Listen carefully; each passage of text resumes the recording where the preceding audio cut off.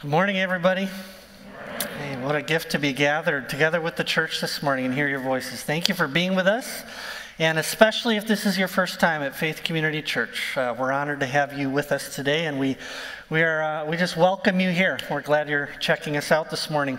We're in a teaching series, as you saw in the video, called What is Faith? And for several months now, we've been listening closely to a letter in the New Testament called Hebrews, which is about the greatness and the uniqueness of Jesus. And in particular, it's about what really unfolded or what happened spiritually in the death and the resurrection of Jesus.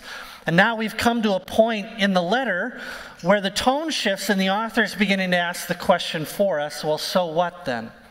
So if the blood of Jesus is a unique, once-for-all-time sacrifice for sin, and if it's true that he's opened for us a new and living way to be in the presence of God, what does he want?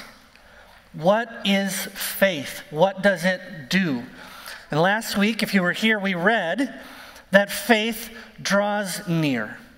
Okay, I hope you've had a great week drawing near to the living God. I've been praying for you.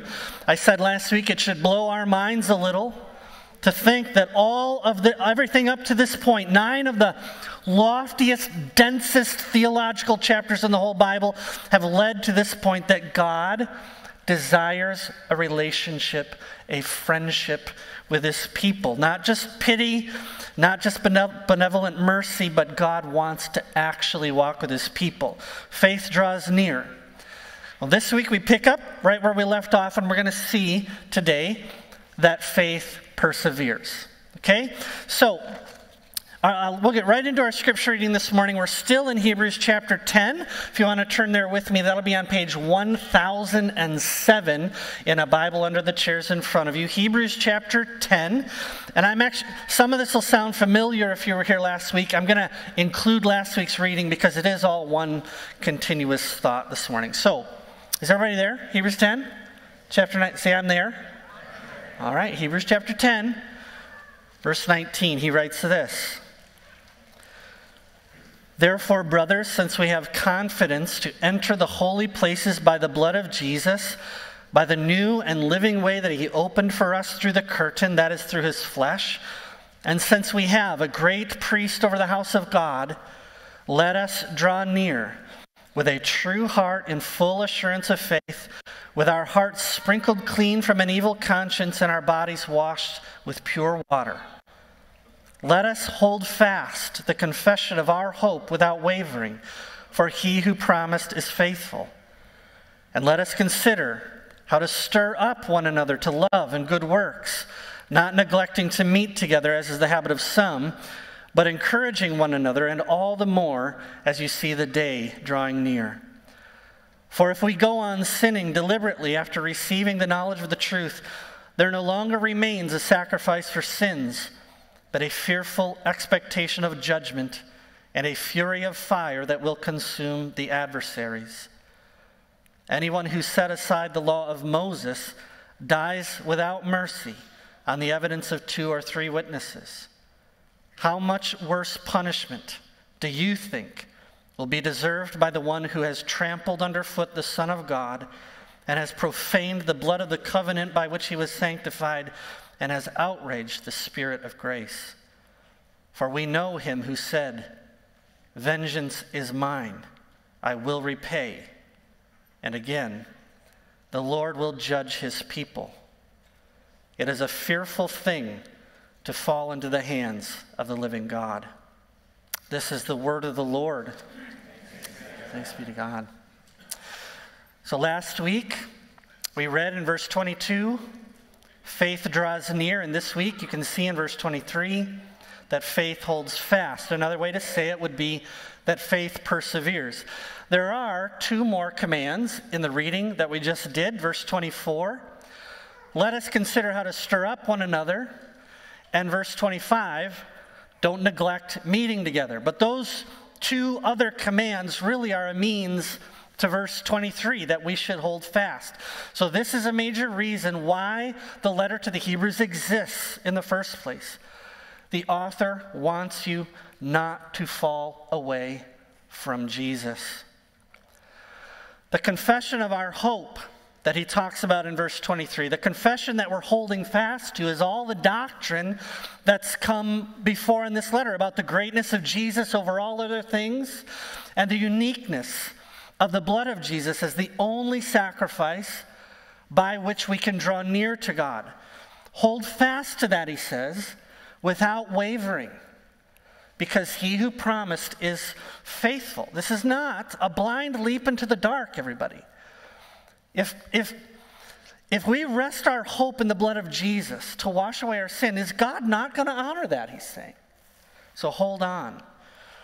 Now, the question today, why does he need to write that in the first place? And the answer is in verses 26 through 31. The reason is because there is a thing called Christian apostasy. Christian apostasy. This is when a kid raised in the church, or someone that at one time professed faith in Jesus, someone who is aware of the doctrines of Jesus and has been part of the congregation at one time, falls away from him. It happens. It's heartbreaking, and it's not a small thing. I want you to keep in mind, we're going to look at verses 26 to 31 right now, but I want you to please keep in mind that when we do, the purpose of Hebrews is not to shake or to shatter the faith of weak or struggling Christians. Is everyone clear on that? The purpose of Hebrews is not to shake or shatter the faith of weak or struggling Christians. If you're here today and you are wrestling with sin, you're young in your faith, you feel weak, you feel sometimes like you're just holding on to Christ by your fingernails, Hebrews wants to say to you, draw near then. Draw near. This is here for you. The goal is not to shake or shatter you. It is, however, it is the purpose of Hebrews to stir up and provoke half-hearted Christians, distracted, bitter, false Christians. If you are careless about your soul, if you rarely give thought to what actually awaits you on the other side of death, if you are consoling yourself today with pop theology about the love of God, but you have not considered what he actually says, Hebrews is here to smack you awake. If you keep soothing a guilty conscience with, well, I'm not as bad as Hitler, whatever, I haven't killed 1 million people. If there's no urgency in you to get your head around why did Jesus have to die?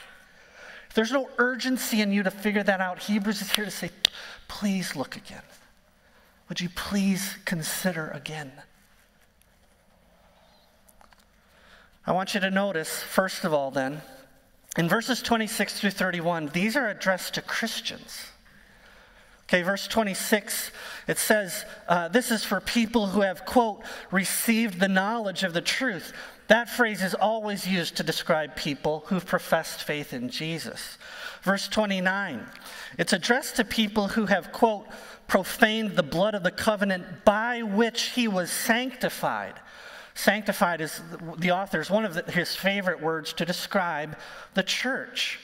People that God set aside for his special use. And then finally in verse 30, it says, the Lord will judge his people. His people.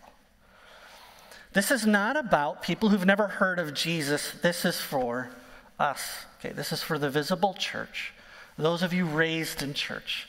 Those of you who've heard of Jesus. It's for people who've been baptized, participated in the worship and the ministries of the church, who shared communion with the church. There may even have been evidence of spiritual gifting. This is for people who've blessed the church with this is for pastors. Okay, this is for deacons and elders and ordinary members and people who've been a part of the church. Judas, of course, is the primary example of Christian apostasy. He shared in all the life of the disciples. He was sent out to preach the gospel just like the other apostles. People came to faith in Jesus because of Judas. When he cast out demons, they came out just the way they did everybody else. When Jesus said to the disciples, one of you is going to betray me, they genuinely had no idea who he was talking about. And yet Judas had already formulated his plan. He was an apostate, a part of the visible church, but fell away from Christ, and it happens all the time. Verse 26 says, "For if we go on sinning deliberately after receiving the knowledge of the truth, there no longer remains a sacrifice for sins, but a fearful expectation of judgment and a fury of fire that will consume the adversaries." It's important that you understand what that phrase means. To go on sinning deliberately is not a reference to any and every sin. I had a pastor at one point in my life who taught that every time you sin, you lost your salvation. That is nutso butso. It is way out of bounds, okay? That is not what this means. It is not talking about any and every sin. It's not even, brothers and sisters, it's not even talking about premeditated sin. I know what it's like to make up my mind halfway through the day, I'm going to do X, Y, and Z. I need this. This just has to happen. It's not even talking about that. We read about, this is all in chapter 10. 2 weeks ago, we talked about how salvation is a work of God's grace from beginning to end. It's the will of the Father that saves us. It's the blood of the Son that makes it possible. The Spirit of God guarantees a transformation from the inside out. We're not going to rehash all that. This is not talking about just ordinary day-to-day struggle with sin, even premeditated sin. It's talking about those who go on, who just continue in a pattern of unrepentant, I don't care, I'm going to do what I want living. That's the fruit of a life, of a heart that has actually turned away from Christ. So this is the sin. Okay? It's a renunciation of Jesus. Verse 28 gives it another word. Verse 28 says, those who set aside the law of Moses died without mercy. Setting aside Christ or sinning deliberately, those are synonyms, the same things. We're talking about someone that just no longer is trusting in the blood of Jesus. They've turned to some other way, turned to some other religion or philosophy. That's Christian apostasy. You will wrestle. I just need you to hear this, especially if you're a young Christian. You're going to wrestle with indwelling sin and sinful thoughts and sinful desires until you die or Christ returns. Welcome to the Christian life, okay? Remember, apostasy is when the wrestling stops. It's when repentance stops and you just say, I'm just going to do what I want. You remember last week, this will be on the screen, last week we said faith is a decision to respond to what God has said. Okay, apostasy is anti-faith. Apostasy is a decision that I will not respond to what God has said. It's that simple, okay? Jesus calls this the blasphemy of the Holy Spirit. Maybe you've read this before. This is from Mark chapter 3, verse 28. Jesus says, "Truly I say to you, all sins will be forgiven the children of man and whatever blasphemies they utter. But whoever blasphemes against the Holy Spirit never has forgiveness, but is guilty of an eternal sin." This is the one that cannot be forgiven. This is why people go to hell. Because they hear the word of God, which is the voice of the Holy Spirit, and they say, I'm not going to respond to that. I don't want that. In Acts chapter 7, verse 51, Stephen calls it resisting the Holy Spirit. He says, you stiff-necked people, you always resist the Holy Spirit. And that's why the book of Hebrews pleads in chapter 4, today, and I'm pleading with you now, today if you hear his voice, please, for God's sake, do not harden your heart. If we will not trust the blood of Jesus Verse 26 and 27 say, there is no sacrifice left for you. Only a fearful expectation of judgment and fury. What else is God supposed to do? If we turn away from the blood of the Son of God poured out for you in love, freely given to you in love, if you turn away from that, what is he supposed to do? Who else is he supposed to send from heaven to address the issue? Verse 28.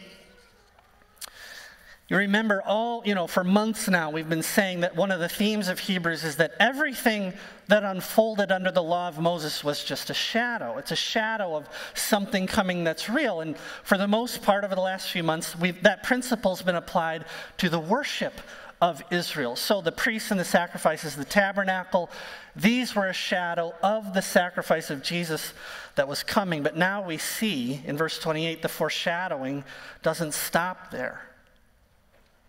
All of those scenes of judgment that we read about in the Old Testament, those were just a shadow too. This story about the earth opening up to swallow Achan, the story about the fire coming out from the altar to burn the sons of Aaron to death, the story of the purging of the promised land, the plagues of Egypt, those are just a shadow too. Verse 28 says, anyone who set aside the law of Moses dies without mercy on the evidence of 2 or 3 witnesses. How much worse punishment do you think will be deserved by the one who has trampled underfoot the Son of God, profaned the blood of the covenant by which he was sanctified, and outraged the Spirit of grace? It is a fearful thing, he says, to fall into the hands of the living God. So faith perseveres. It holds fast to the confession of our hope in Jesus, and yet people fall away all the time. All the time. So verses 24 and 25 provide for us a response. Here is one of the means that God has given to the church to keep us in the love of God, and it's super sexy. Go to church. Okay? He says, Christians fall away, pastors fall away, people you would never think could do that really do fall away, and so there should be a sense of end of the day's urgency to Christian fellowship and to the Christian gathering. And to do that, we need to keep showing up. I've been thinking all week, there's like a million reasons people fall away from the love of God. To keep this, to a reasonable time, I'll just share one teaching from Jesus about why people fall away. In his teaching, Jesus told the story of a farmer who went out to sow seeds.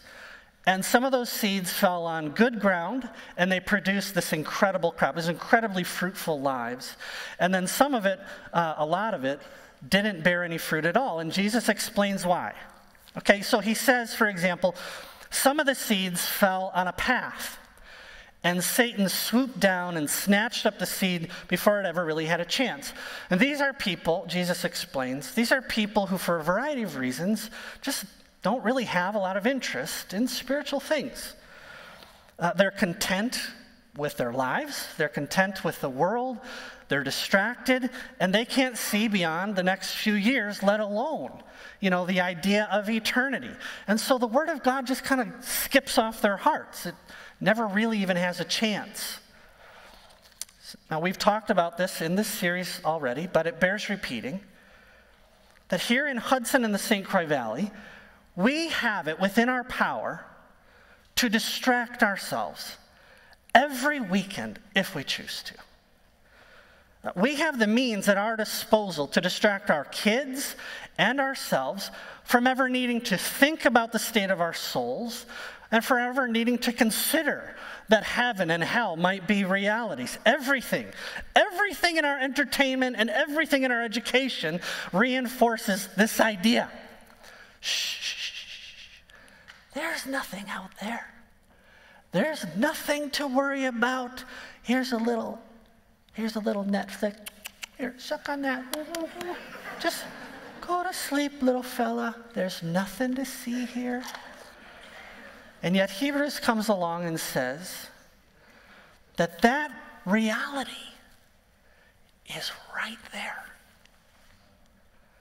The day is near. The day is almost here. Everyone reading this book in the first century understood that the resurrection of Jesus is the signal.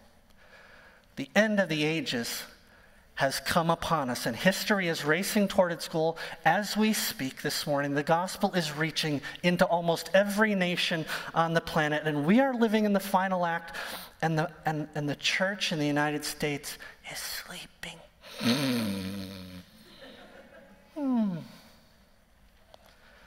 So let us consider, he says, how to stir up one another to love and good works. That word, stir up, it's usually used negatively in the Bible, and it means to poke someone, okay? It means to provoke them. It's not like the funnest word. To poke, to provoke. And this is a part of why we meet. Because you will get sleepy. We say to one another in our missional communities, our small groups, our fellowships, hey, you look sleepy. You are living like this is all that there is. That Jesus is not just about to return. You are looking lazy and half-hearted. Poke! Let's wake up. Part of why we preach the way that we do is because I know you're going home to Netflix today. Shh, that preacher's crazy. He's insane. Here's a little Amazon Prime. Just so go to church and stay awake, for goodness sake. The other seeds, Jesus says, other seed fell on what he calls rocky soil. And it did take root, and it sprang up really quickly, but then the sun rose, and the heat increased, and there wasn't enough root there, and it withered and it died. These are people, Jesus explains, who hear the word of God, and they respond initially with joy, but trouble and persecution, those are his words, trouble and persecution come, and their faith withers. And I have to tell you, to be a mature Christian requires that sooner or later you experience disappointment with God. And you figure out it's not fatal. Sooner, on the other side of disappointment with God, is a deeper and greater maturity, because you come to God with all kinds of misconceptions, just like you came to marriage with all kinds of misconceptions. And just on the other side of your disappointment in each other is the marriage you've always longed for. So it is with Christ. So 2 months into your relationship with God, there are still issues. You're still wrestling with things that you thought you'd work through. The thrill has worn out. You're not changing as fast as you'd hope. Your family and friends are not as excited about your newfound spiritual joy as you would hope, and it creates doubt. I'd say also Christian maturity requires sooner or later we experience disappointment with the church and figure out it's not fatal either. Every single mature Christian that I have ever met has had to weather serious disappointment with church. Can 5 of you say, yep, yeah? And sometimes that disappointment can go on for a long time. But it's when bitterness sets in, bitterness toward God, bitterness toward the church, and church attendance becomes sporadic, and we lose our grip on the beauty of Jesus. And one day we're just another one of those people for whom Christianity just hasn't worked. And we fall away. So verse 24 says, let us consider how to stir up one another. Consider, it's just a reminder that Christian fellowship should have an element of intentionality and purpose. Helping each other hold fast to Christ requires some thought, some planning. I love it when we accidentally manage to do it right. Praise God that we can accidentally get it right. But for the most part, There needs to be some thought and intentionality. So the other thing, an elder pointed this out to me this week, this word consider, the Greek word has the sense of kind of, let's get down in there.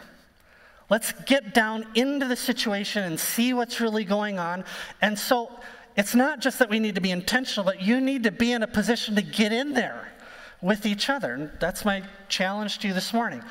Are you in a position where other members of the church, other people within the church, are in there with you and you're in there with them so that you can stir each other up? Porter and I can stir you up from the pulpit, but I am not going home with you, okay? I have my own family. That's my first responsibility. I have a missional community, that we have kind of covenanted to be with. We have friends here at church. So please find that with us. And if you're struggling to find it, would you help us build it? And if you're struggling to build it with us, would you pray with us? We have a long way to go in these areas. We long so much to be a Christ-centered community that knows and sees each other and actually can care for each other. So join us in praying and doing that.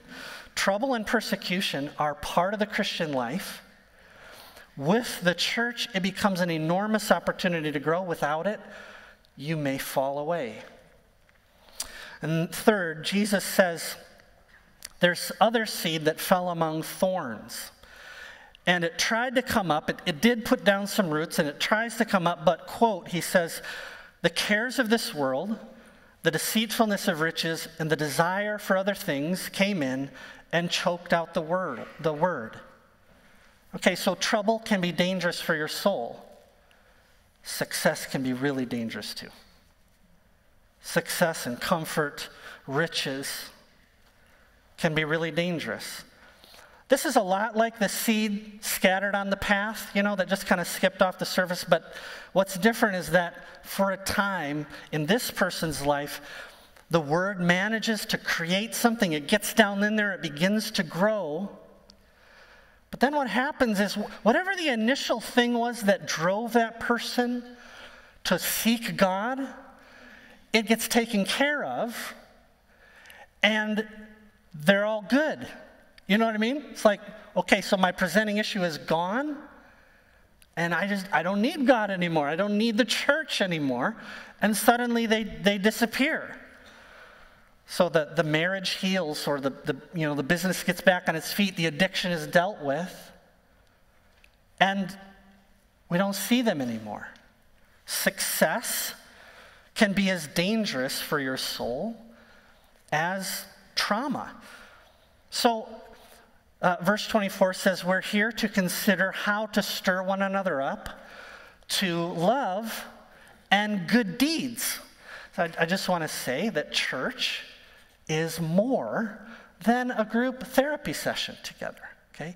We're not just here to help resolve one another's life issues. We want to be a Christ-centered community that really does bring healing and help to the St. Croix Valley. We are pouring an enormous amount of energy and resources into our biblical counseling ministry and into seeing lives and marriages being transformed.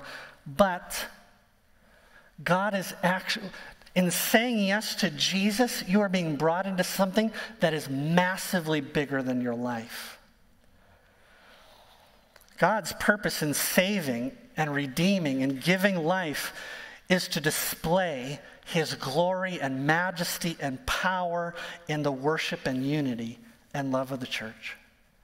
So Ed Clowney writes this. He says, to be sure, if the church, rather than Christ, becomes the center of our devotion, then spiritual decay has begun.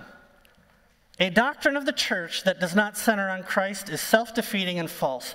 But Jesus said to his disciples, I will build my church.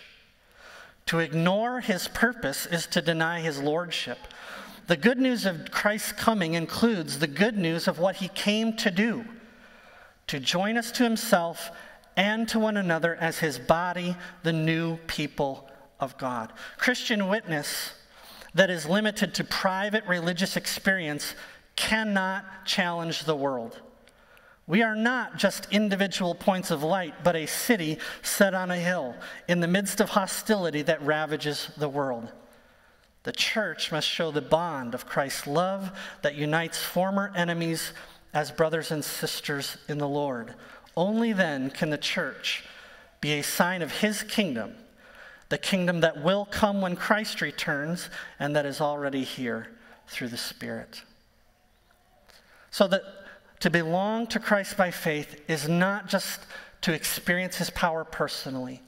It is to be joined to a living body called the church. Ephesians 2:10 says that we were created in Christ Jesus for good works, which God prepared in advance for you to do. God has made you and then gifted you with unique gifting and then grafted you into his family, into his body for the display of his glory. So, don't neglect meeting together as some are in the habit of doing. When the church gathers, here at Faith Community Church, down the street at Trinity Lutheran, across town at Christ Center Assembly, when the church gathers, something that was invisible suddenly emerges as visible and then scatters again and is joined together again, week in and week out. And there should be an end of the world sense of purpose to what we're doing together. So faith holds fast to Jesus. How do we do that? We join ourselves in a meaningful way to a church. A couple of things before we go to communion. It is August 13th, and that means that this week and next week, a bunch of you are going off to college, or off to boot camp, or off to trade school. You're leaving mom and dad in the dust. Praise Jesus. I want to invite you to consider something that will set the trajectory for your life that you may have never thought about. And that is this. Next Sunday morning, at 8 o'clock in the morning, when it's completely dead in your dormitory and not a creature is stirring, I want you to get up and go to church. I want you to get up. If you want to stick out like a sore thumb at your university, it's really simple. Get up and go to church. Let me preface this by saying, university students, I love you. Darcy and I keep a list of you that we pray for. I love you. I don't want you to watch us online. I want you to get up, and I want you to emerge. Every community big enough for a university will have churches worth your time. And I want you to go, and I want you to see it. I want you to see what the church the church is an enormous thing. Enormous. I want you to go and be with them. I want you to lend your voice to their worship. I want them to be able to see you. You have no idea what a gift you are. Go to church. Second thing, as long as, we just announced this fall kickoff coming up. So it feels a little funny to talk about this in the middle of August, because you could lay down probably and take a nap right now in here. I don't know if you would remember, though, before the summer, it was getting real tight in here. Does anyone remember that? And we would joke about sitting on each other's laps and all that. Okay? Well, we've actually had a lot of new people come during the summer, too. And it's my hope and expectation that come fall kickoff time, it is going to be tight in here. Real tight. Shoulder to shoulder, lap to lap. I don't know what it's going to take. And part of my concern is that it will just be really easy for you to say, it's Pajama Sunday, and we're all going to stay home. This here, okay? I really love that we can do online streaming of our services, and here's who it's for. First of all, we have people in our body, people we love, members of our body, who are sick and cannot be here. They should not be here. It's not safe. And I love that they can join us in that way.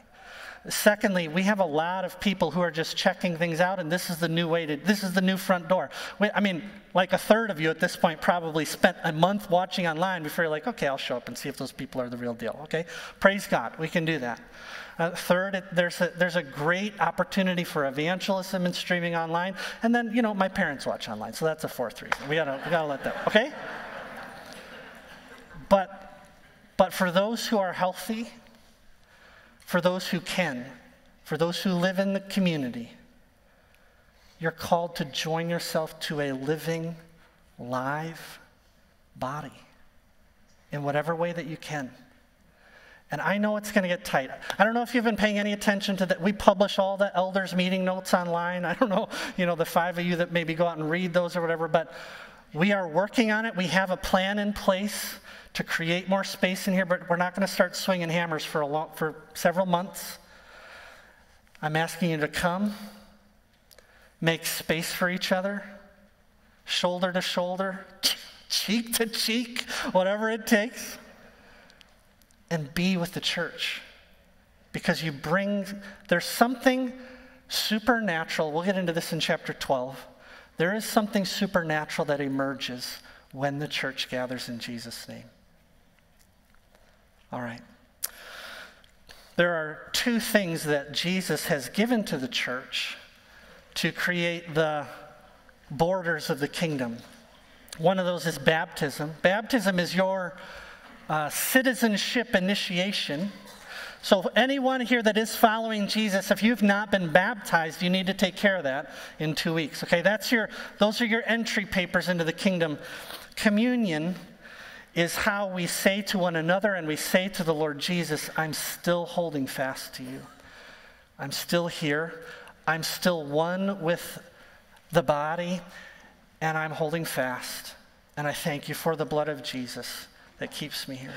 So as we go to communion today, I want to give you a moment right now to just say that. If that's true, God, I'm still here. I'm holding fast. I'm asking for grace to continue holding fast. I'm going to give you a moment. Every one of us has people that we know who've fallen away. I want you to pray for them right now. And then we'll share in the supper together.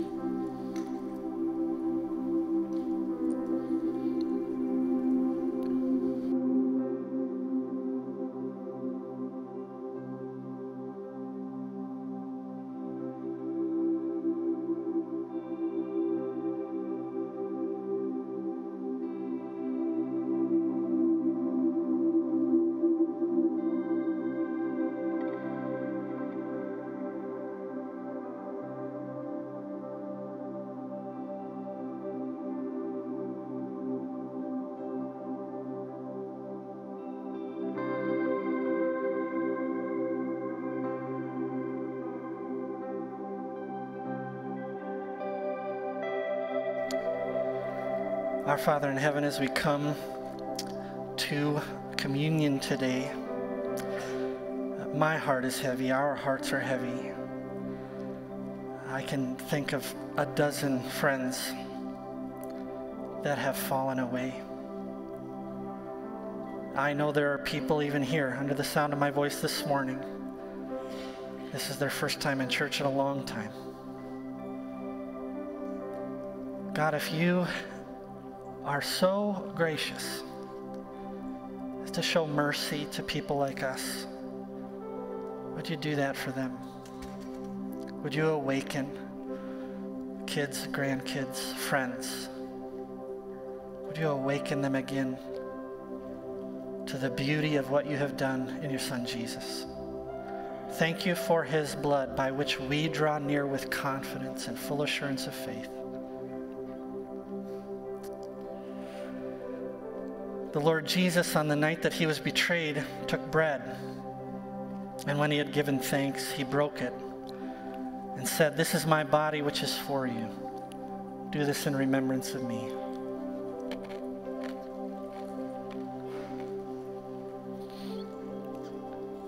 In the same way also, he took the cup and said, "This cup is the new covenant in my blood. Do this as often as you drink it in remembrance of me.